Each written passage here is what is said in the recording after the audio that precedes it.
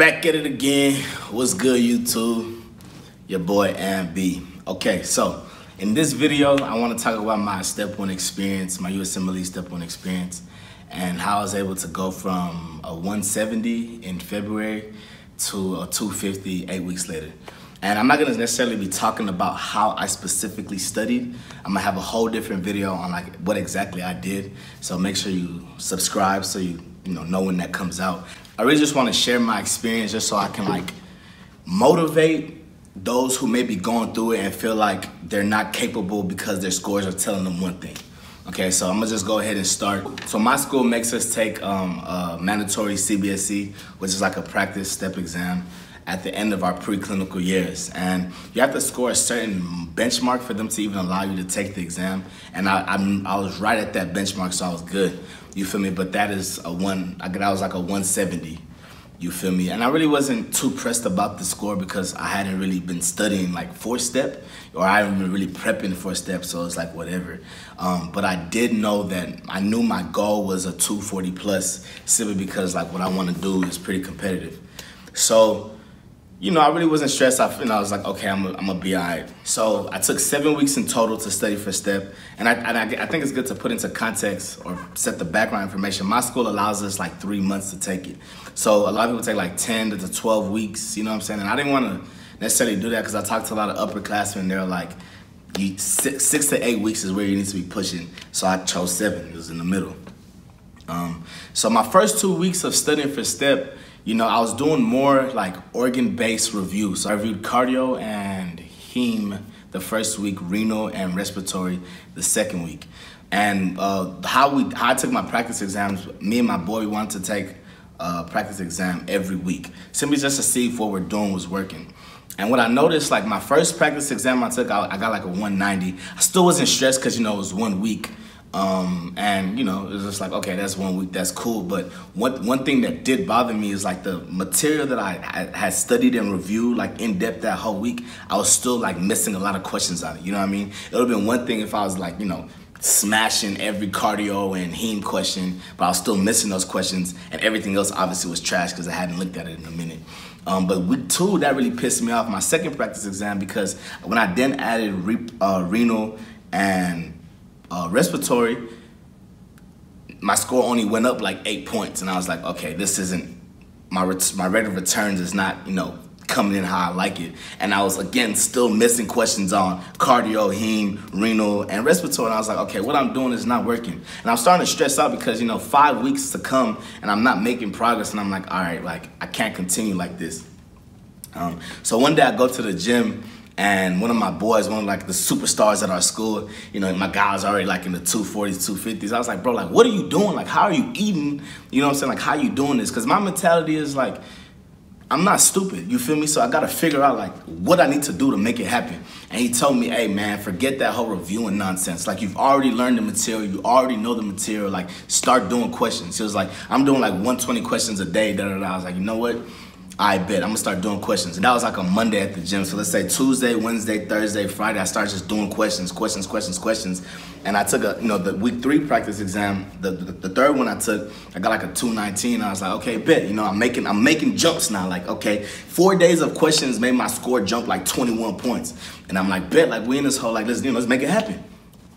So I then changed my whole approach. I said, forget the whole reviewing nonsense. I'm just gonna do questions on UWorld and just start doing all random, all timed questions, sets of 40. How I did it was just basically like, I would set up a random set of 40, take a 5-minute break, then do another set of 40, and then have like 80 questions to review, because if I did 40 and then try to review 40, I wouldn't have enough energy to do another 40. Does that make sense? So I just front loaded, got my 80 in the way, and after like, you know, week 3, week 4, week 5, I started doing like 120 because I just started pushing through, get all my questions out the way, and then, you know, review them all later. All that is good and dandy, but my score really wasn't like moving in the way that I needed it to move. So the next practice exam after that, I took UWorld 1. And if anybody like has been on Student Doctor Network or Reddit, USMLE, yada, yada, yada, like you'll hear like, okay, the UWorld practice exams overestimate where you are. So the next practice exam I took, UWorld 1, I got 237, which I took with a grain of salt because I was like, okay, it's an over predictor anyhow. Like, let me see what the rest of my NBMEs are telling me where I am, what kind of guy I am. So The next NBME I took, I got 225, and I was like, okay, that's probably where I am. You know, I'm not stressing. That's week like 5. It's like, okay, like I know at a certain point I'm gonna like break through that wall and like, you know, start making good scores. Now, 10 days to go to my exam, y'all. 10 days to go to my exam.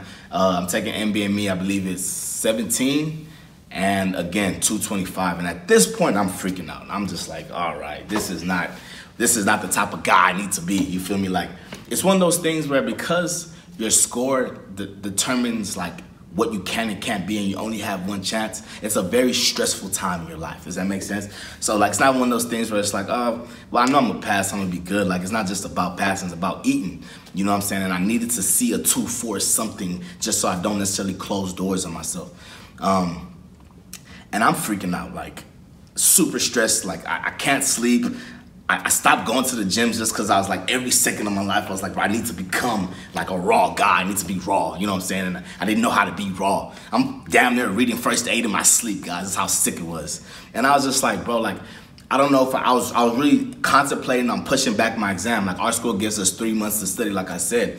And I really didn't want to push my test back because at a certain time when you push your test back, you start to forget things you've already learned. I was just like, man. And I was tired of studying. I was just like, I don't want to push it back. So I decided, okay, I'm gonna take another practice exam with 6 days to go. And that exam was gonna determine whether I push my test back or not, because, you know, if you push your test back within 5 days, it's like double the cost. So 6 days to go, I'm like, all right, this is gonna be the test, and let's see what's popping. You know what I'm saying? That was Euro 2, which people say is supposed to be like the best indicator of where you are. And I took Euro 2, I got 239. So I got 6 days to go, I'm at 239. I'm like, you know what? If you give me 6 days, I'm gonna get 1 point. Like, I'm not gonna be the type of guy to not get 1 point. I'm gonna get it. Like, go grab that thing a bit, let's go. So 2 days later, after I took Euro 2, I took NBME 19. And the reason I took Euro 2 to be like the test that determined whether I push it or not is because NBME 19's curve is crazy, supposedly. And like, on Student Doctor Network, they're like, hey, don't even stress that test. Like, don't even take it if you're not a confident person, because it'll shatter your confidence, yada, yada, yada. So I took NBME 19, 2 days later, I got a 230. I was just like, man, forget it. Like, I don't even care what this test says, I'm taking this out. And from like the day that I decided, okay, I'm gonna take this exam to get that 1 point, what I decided to do was do a power read through first aid. And what I was doing, I was basically making my own rapid review, high-yield rapid review. One of my friends is like, you know, if you read first aid, there's a lot of Scooby snack facts, you know what I'm saying? Just little tidbits that like seem random, but that's how they differentiate the dudes in the 230s from the 240 to the 250s, you know what I'm saying? They're not gonna ask you, do you know what everybody else is? They're gonna ask you some super random thing about it. And it's all really in first aid. So I started making my own little Scooby snack fact, whatever. So there the test comes, and I'm like, you know what? Like, I know I've put in my work. I know I've put in the time. I know I've put in the energy. Heavenly Father, just take control. You know what I mean? And I take the exam, and I walk out the exam feeling like, I felt prepared. I felt like, okay, well, obviously I knew there's some things I didn't know, and there's some things that I was down to 2, but I answered confidently, and there was things that were, come on, I need that, give me that ability, you know what I mean? But I didn't really know how to feel leaving the exam because I've never seen a score that I was proud of, you know what I'm saying? I've never seen a score that was like in my range. I've never seen a score that, you know, made sense. One of my classmates actually told me when I was kind of like, you know, venting to him about it, he was like, hey, I don't recommend you taking the exam until you see a 240, because just the nature of the game, like, if you don't get that score, like, residency programs aren't even looking at your application. But I was just like, man, I'll get that 1 point. Like, you know what I'm saying? If you need a RBI single, like, I'm gonna move the runner from first to second. Like, let's get it. Anywho, like I said, I didn't feel defeated walking out the exam, and you know, post test, I was still stressed, you know. I had what's called PTQD, post-test question disorder. You know what I'm saying? You're just thinking of every question, like what I got right, what I got wrong. But I will say, because I was confident on my exam, even if I confidently answered something wrong, it didn't mess up my psyche. You know what I mean? I was just like, I know I don't know this, let's keep moving, you know? Or it has to be this, play odds, they have 280 questions, it's not gonna waste it on this useless tat fact. This is most common. Let's keep moving, whatever. You know, to God be the glory. I get my score back in the 250, you know, and the whole time I'm just thinking like, damn, like the over predictors say I'm this type of guy, and the like the good ones say I'm this type of guy. So I didn't know how to feel. I make this video just to like, one, let y'all know, like, I can't curse. what a practice exam says. Think about it like this, right? Every question that you see before your real test is adding ammo to your artillery. Does that make sense? Like you're adding bullets to your gun. And step one is the browser or the demagogue, the final level of the video game, you know what I'm saying? And if you do enough questions, you'll be familiar with enough stings where you've put so many bullets in your gun, and it's like, all right, man, just keep shooting type of thing, if you understand that analogy. Also, like, don't get discouraged because your practice exams aren't just, rock star, like solid. Like, the real deal is what matters. Like, I always told myself, I always kept it with a grain of salt. Like, I'm glad that I'm making these stupid mistakes, like, picking the wrong of the 2 questions on a practice exam. I'm glad that, like, I'm seeing what kind of stupid mistakes I'm making, because it's better to make the stupid mistake on a practice exam than to make it on the real thing. You know what I mean? And you have to go into that test with all confidence, because it's a scary test. You know what I'm saying? It's so important and it holds so much weight. So, you just have to understand and trust yourself that I've done the work and I know that I put in my time. I put in the energy. You feel me? Like, off season, I'm in the gym every day. At a certain point, the first game of the season, you know what I'm saying? If that fullback wants to really meet you in the hole, knowing you're the linebacker, you're going to smack that guy. You feel me? So just one of those things where you just have to trust yourself and be confident in your abilities.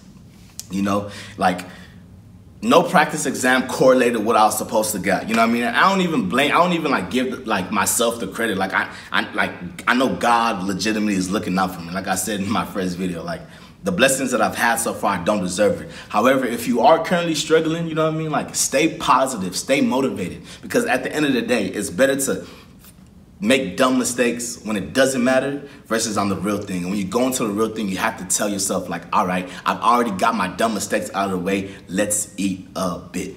Anywho, like I said, stay tuned, subscribe for that, like, in detail video on how I studied for STEP and how I used